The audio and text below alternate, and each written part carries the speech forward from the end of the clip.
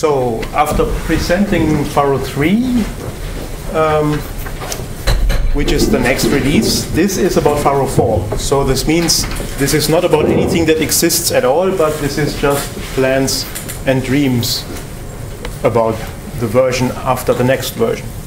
So it's a bit early because we are hard working to get Pharo3 out, so that there are still some bugs left, and we still need to work a bit on getting it really stable in all details.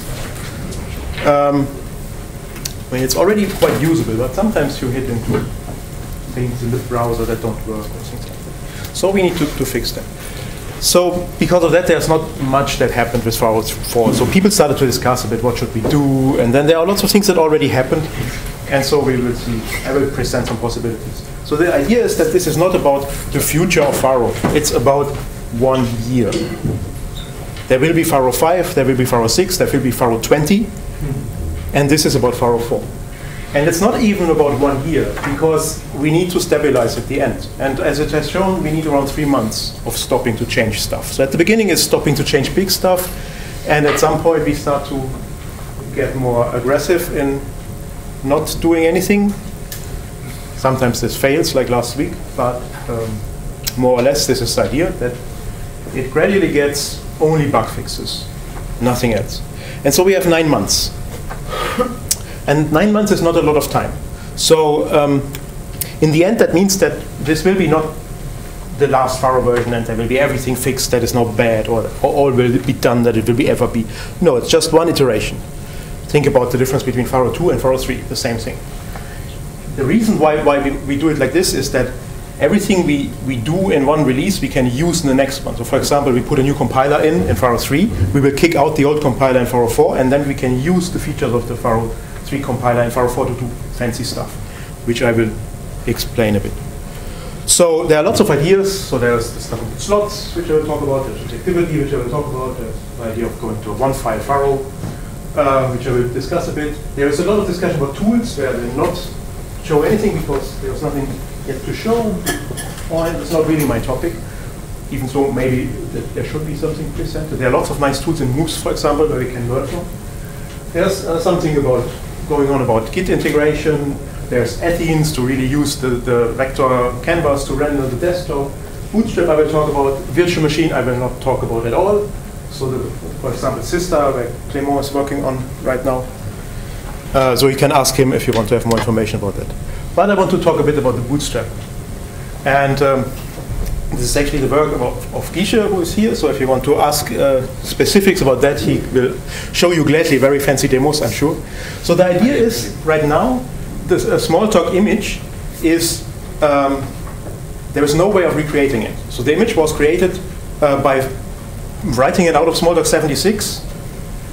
And then we had an image and we just moved it forward. So there is no definition of in code that would recreate an image. It's really the same thing from Smalltalk 80 to today, Smalltalk 76. So this is very nice in some directions. I really love the image itself as a concept, but having no way of recreating it at all is a problem, because you cannot really control a lot what it contains. What you need to do is, and what we do now, is to have our Pharo release, which contains lots of stuff, and then we shrink it down. So for Pharo3, there was Pavel did a lot of very nice work, and he managed to shrink down Pharo3 to 4.5 megabyte, and he can load back everything. So he can remove Morphic and load it back, for example. It's already quite nice. It's a lot of work, and you always need to redo this work. So it's a lot of work. And so we want to actually control what the image contains by having a defined script that says, first load this, first load this, then load this. And then we know, so if you then do a server, you can actually configure the script to build the perfect image for your server use, for example. And another thing is that it makes much easier to do radical changes. If you now change something like how traits really are used in the system, or one thing, slots needs an instance variable in behavior. That was quite a work. So we did that actually in Pharo2. So in Pharo2, we added a layout instance variable to the class behavior that we didn't use until we reached Pharo3, because actually the JIT crashes when you add a variable, so we needed to use the interpreter, and it was a mess. And there are lots and lots of changes that are really hard to do in a living environment. And if you have a script, you can actually do radical changes very easily. So you could actually change the script to be a prototype-based Smalltalk-like language or a traits-only language, and then experiment easily with that. Another thing is that it enforces modularity. It makes really clear what is the kernel, what do I load first, what do I load second, and if you use something that is actually filed in later, then it does not work. So it's actually quite nice. The idea is that we will actually use a running Pharo system to build from a Git repository a new Pharo system from scratch, really stitching together all the basic objects, behavior, meta class, whatever. So if you want to know more about that, we have already published some papers about that, and there are lots of nice demos to show. The idea is that this exists for Pharo3 or maybe even Pharo2, no, Pharo3 in between, as a prototype, and we are thinking of why don't we use that on the build server, that every commit actually builds a new image from scratch. We will see. Another thing is related to the image too. We love image, the concept of the image, and we should actually make it much more prominent and much more usable. And one of the strange things about Smalltalk right now is that we have these three files. So we have the image file, which contains the whole Smalltalk world, but not the source code, which is in the changes and sources file. And the question is, why don't we start to simplify that? Because it's really complicated. It's complicated to explain. The first thing you need to explain to someone starting with Smalltalk is like, image down, that's not a picture, and then sources, yeah, but this, and then it's really complicated. And the code in the system is ridiculously, amazingly complicated. So the first step of that is we need to replace the mechanism of .changes, because .changes serves two purposes. It stores the source code like the .sources, and it's a log of what you do, so that if your system crashes, that you always have a transaction log of the code that you wrote, so that you can never lose code.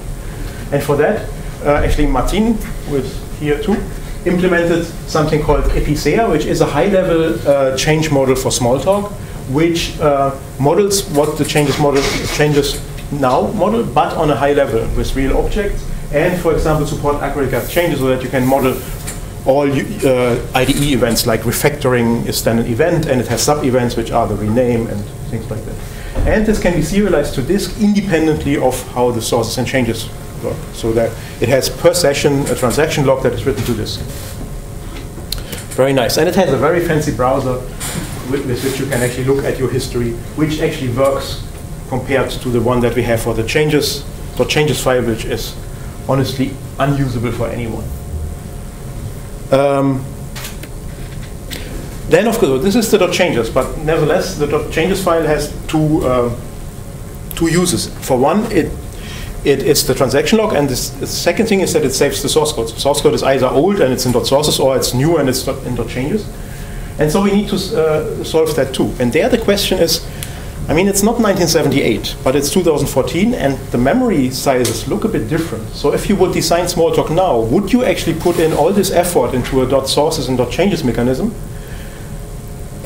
While at the same time, our image contains lots of other data. We have around 5 megabytes of fonts in the image. We have all the compiled methods, even of the dead, never used code in the image. There's a lot of stuff in the image.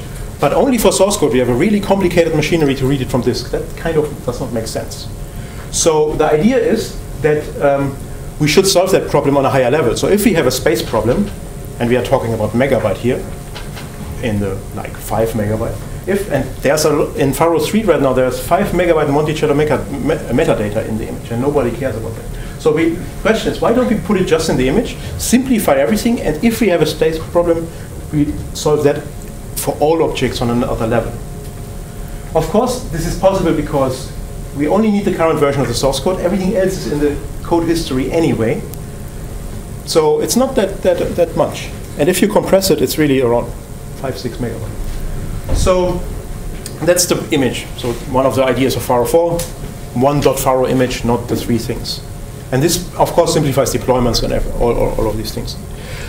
The other thing which I already started to talk about with the new compiler in Pharo3 is the slots. So the slots, the idea is that it's a first-class instance variable. So right now, people always are very proud of Smalltalk, like everything is an object, you know, everything. And then you look at instance variables, and there is no object. You can ask the class for instance variable names, and you get an array with the names of the instance variables. But there's nothing that models the instance variable itself. So they have experiments like that in the past. There are for visual works. I think there is one that makes instance variables into objects. And this one is one instantiation that does make instance variables into objects, and it actually allows you to subclass this class and make your own kind of instance variables. So one example that is maybe the one that is the easiest to explain is the property object. So a property slot is a slot that is you can use it like an instance variable. So you just write the name to read and you assign it, but the compiler in the back actually compiles the code to access one shared dictionary. And it actually gathers all the property slots of the whole hierarchy into one dictionary for the object. So an object where you have a property slot has one dictionary associated with it, and there you store the state. And the nice thing about that is that you can use then a lot of, you can define a lot of property slots that are not used, and they will not take more space. So right now, if you look at morphic, it has morph, which is a relatively small object with 4 instance variables, and then it has morph extension, which has another 10 instance variables and a property dictionary. Because there's so much state that sometimes is needed, sometimes not. And with this, you can actually model that as part of the language. Instead of adding a morph extension, you can actually add property slots. Or another thing is a Boolean slot. So Boolean slot means that you say, okay, in this instance variable, I can only store true and false. And that means that the class builder gathers all Boolean slots together and models them as just one small integer object. And when you access this Boolean, it generates the needed code to mask out the bits to access this bit in the integer. And that's very, very nice for things like morphic. In morph extension, you have around, I don't know, 5 instance variables that are just flags. 5 flags, 5 times 32-bit for just 5 true or false. And this one allows you to model that much nicer. Another thing that you can do is you can have alias slots or virtual slots that are actually not there at all, so they are computed on demand. Or you can have active slots that when you store something, they tell someone else that something happens, which is very nice for graphical things. Or you could even move it up to your domain, and you could make relationships that you know from UML and implement those with slots. Or you could go in the direction of having meta description for your instance variable directly attached to the slot itself. So right now there is in the C-side community, there is a package where you describe on the class side, you have description methods for all your instance variables that then are used, for example, to auto-generate editors for this domain object in C-side. And this could be done directly with slots. So kind of a nice thing. If you want to learn more, this actually was published at UXLA some years ago. And this explains to you all the details of how this actually, the class builder works together with the layouts and the slots to provide all these things. And it has some very nice examples, for example, traits with state realized using this. So related, or not really related, but another interesting thing that we want to actually do with Pharo4 is to provide much better behavioral reflection capabilities. So Smalltalk is a reflective system, but actually it's not that great if you look at the details. So if you want to hook into instance variable access, it's kind of difficult to do. There is no way that there is no meta object protocol to hook into instance variable access or message sense. If you say, okay, in this class I would like to replace the normal message sense of the virtual machine with something else. Not really possible. And partial behavioral reflection is actually a very flexible, low-level framework to provide behavioral reflection for Smalltalk. And the idea is that you associate, using a so-called link object, any kind of structural object in your system with a meta object that describes how things should happen. And you can put these meta object either on slots or on AST nodes in general. So this is a explanation of it. So imagine you have a method which actually is an abstract syntax tree, then you can really put a link object on the node that describes how to call a meta object. And why would you want to do that? So it allows you to change behavior for any kind of operation in your system by selecting the right AST nodes and putting links onto them. And this could be like all assignments of that class, or this message sent, or this message sent and this instance variable access, things like that. So it's a cross-cutting selection of operations that can be bound to one meta object. And all this without changing program code. So it happens on the level of the AST, and so it doesn't show up in your code. It's really a reflective operation. So lots of nice things that you can do with it. So the full model looks a bit like this. You have your AST at the lowest one. Then you have your links to your meta objects, and any link has an activation condition that can be true or false. So you can turn them off and on. And it defines which method to call and what to provide. So for example, for a message send, you want to provide the name and the arguments. So you can specify that as part of the link, and then it would provide as parameters to the meta object those information. So it's very, very nice. So for example, a direct use that everyone can use immediately is breakpoints, because you can put a link on a node where the meta object is halt, and the link knows what it should do is now, and so it does halt now, and it stops. Or you could make watch points using that very easily, where you say, okay, I want to display this information in a watcher, and then the watcher is the meta object, and it specifies where to go. Another thing that you can do is you can build profilers. So everything that you do with kind of bytecode manipulation or AST manipulation or method wrappers or something like that, you can do with this. So in the end, it's a bit, you can see it either as glorifying breakpoints, who are more flexible than normal breakpoints, or you can see it as method wrappers that are made general enough so that they actually can wrap not only methods, but any AST node or the slots themselves. So you can do lots of stuff, coverage analysis, or you can do aspect-oriented programming using it, because it actually, in a way, it actually takes reflection, behavior reflection, and brings everything from AOP that was there more than in reflection back into the reflective layer. And most of that is the cross-cutting aspect, so that you can select whatever cross-cutting classes, cross-cutting operations, and put everything on one meta object, instead of in a class, in a kind of silos-like meta object protocol where always the class is the meta object. So it's very flexible, and I think it will allow us to do a lot of very nice things. How much time do I have still? Still 9 minutes. Oh, that's a lot. So I'm faster than I thought.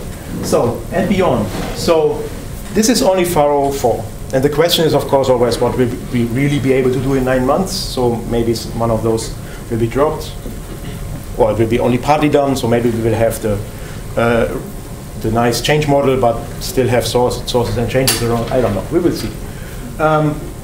So on the long-term thing is that the idea is to do run release every year.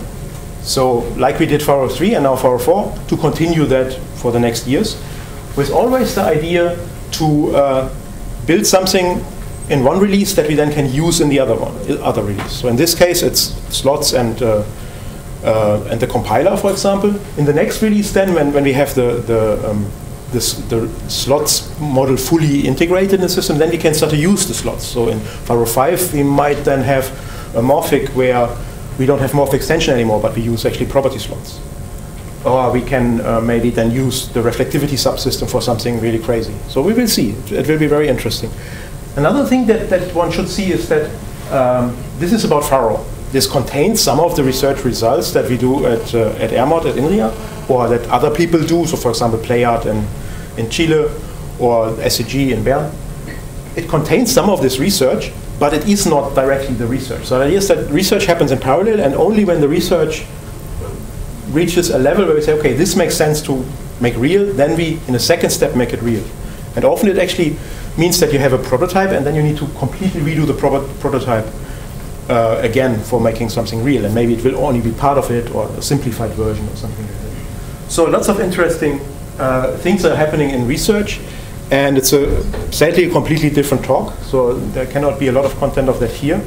Another thing is that, oh, it's already the last slide. Another thing that I have not talked about at all is virtual machine level things. So there are lots of interesting things happening on the research level and some on the kind of engineering level. So for example, we have on the CI server, we can actually now, or already since before Pharo3 already, we can build all 3 virtual machines on the CI infrastructure automatically after every commit. And that was a lot of work. So the whole infrastructure of the virtual machine was never built with continuous integration in mind. It was not even built with the idea that someone else than one person would ever need to build it per platform. And so it was kind of difficult to do. But now it's done. So now that means we can actually, if we need to change something small, we can do the change and it will build all the things on all 3 platforms, and it will run all tests, and then we know that this works or not. And that's quite interesting. Another direction that we are going is that we will, of course, integrate all the work on the new garbage collector and Pharo4.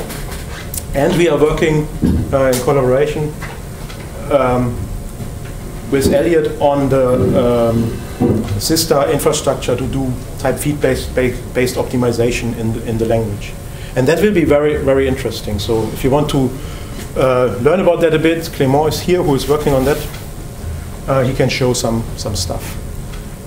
And this will actually, I think, push the performance quite high. So we get around 40% from the new garbage collector, but then we will get a factor maybe of 2 or something like that from the optimizations again. Okay, any questions? Yeah. Are there any plans to design a VM map that you don't get the game effect? Oh, this is some plastic code that you download from the internet. You have a Mac app official team signature. That someone needs to do that. Yeah, so that's just a matter of compiling it with the correct App Store. No, so you need to be a registered developer, and then you get your certain stuff, and you. Is your team a registered Apple developer? I think so. Yes. So the research. Oh. We have a research account. Armod is registered but not Pharo. Armod, yes. And yeah, we need to look into that. So I think that it's mostly a matter that nobody had the energy and time to do it. Yeah. Because it's actually quite complicated. Another part of making it real. Exactly. So, and it would actually be important because now it just closes it on the newest macOS, which is a bit sad. And it would be nice to put it into the store at some point. So if we simplify how these things work with sources and changes and find a very nice model of actually putting it into one application, then it would be nice if it would be put on the store too. Yeah, there's already a Pharo launcher in the store, so exactly. The whole thing. But the Pharo launcher is purely written in Objective-C, so it's an Objective-C application that gathers all your images and then you can double click on it. There is now a Pharo launcher written in Pharo, which is very interesting. So that might be part of the solution. It actually even queries the build server, so you can select any of the images of the last weeks to start, and all the projects, even on the contribution CI, you can start with a click. So it's kind of nice. Yeah. What other cool research is happening? What other cool research is happening? Good question. So we have virtual machine related research. So one direction is the sister work. The other is to rethink how to eventually have a virtual machine that's written completely in Smalltalk and not in slang but in real Smalltalk. That's a long-term project. There is what else could be? Yeah, migration rules. The migration rules. Yeah, there is one PhD student who actually mines the repository of the Pharo commits to automatically detect things that end users should change between releases. So he finds automatically changes and presents to you on your code base, maybe you should change this. And that's actually quite nice. So he had an example, so like a questionnaire, like what do you think about the following rules between Pharo2 and Pharo3? And it was quite nice. So it actually catched all these things that we remembered that people need to change. And the idea is to automatically actually make transformation rules out of that, so that you actually can apply the rules semi-automatically. So it says, you should change that, should I try to change it for you? And then you get a change log where you can say, yeah, that looks good. So when we can really support 64-bit memory, we can really load all packages of all versions from whole Smalltalk Hub and Squeak source in a large system and do those analysis on one system at the same time. There is then the research of Gische about bootstrapping the image and having images as more like objects with an external API, and that you can remotely introspect and browse. We have Martin working on the Epicea model. Yeah. Things like that. Okay. Thank you very much.